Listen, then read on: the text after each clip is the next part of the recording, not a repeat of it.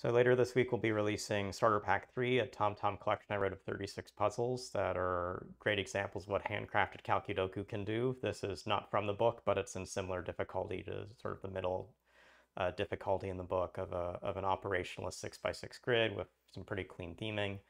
We've got an outer frame that's actually easier than the inner frame, so let's just get started by seeing that we've got some big numbers that have to be products.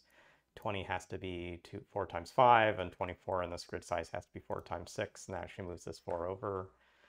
18 is going to be 3 times 6, and that leaves behind in this first row 1 and 2. Where 16 could initially be a sum, like 6 plus 5 plus 4 plus 1, it no longer can be. We have 2 and 1, that's 3, leaves behind 13. This can't be a sum of 13, so this has to be a product of 8 instead. And 8, 2 to the third has to be a 4 with a 2 in this case. Puts a 1 here, puts a 2 over here. 3, 5, 6 to finish this first column, and only 3 and 5 work to make an 8. That's a sum. 6 in the cell with a 4 makes the 10 work. Coming down this right side, 1, 2, 3 are the digits that are going to go into these cells, and to make 30 work out, this will be a product. 1, 2, and 3 only make a 6 when it's 2 times 3, and that puts a 1 down here, and makes this maybe the first sticking point in the puzzle, and some interesting things to observe from here.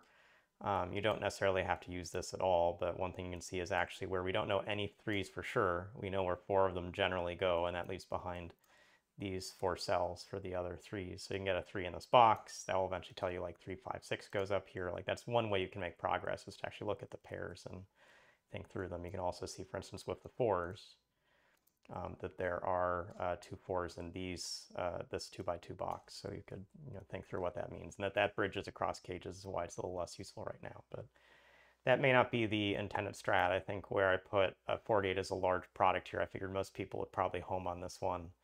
And it's pretty true that it's a good one to look at. You can't get to 48 with 2 numbers, so putting a 1 into this cage is a non-starter. And if you think about 48, it's 2 to the 4th, or 16, times 3. And 2 to the 4th means that each cell has to roughly be a factor of 2, or one cell will need to have 2 factors of 2. There's no option to actually have 4, 4, and 3 because of the 4 up here. But one of these cells has to be at least 2 to the 2nd.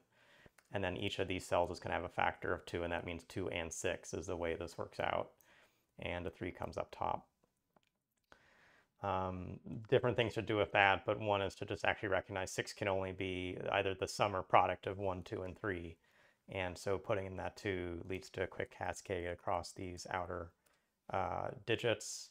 We get a case where we have a 5 that's going to have to be in one of these cells, and actually a 5 that has to be in one of these cells. That's going to mean this is a 1. This 2 actually also forced the rows and columns up here a little more. So we'll put this into the grid. Last 4 that can be placed is right here, and that has to have a 1 above it. There's no other way this breaks down and works. So it puts in this 1, 5. It moves up this 1. It means the digits here are 3 with 5. The 3 has to be on the left. We have 1 and 5 to finish this space, and to get to 16, 1 plus 5 plus 6 is how that works. 6, 2, 2, 3, 3, 5, just doing Latin square movement. And we get to the end of this grid. So hopefully a good entry-level TomTom puzzle to get some sense of what these are like, but enjoyable.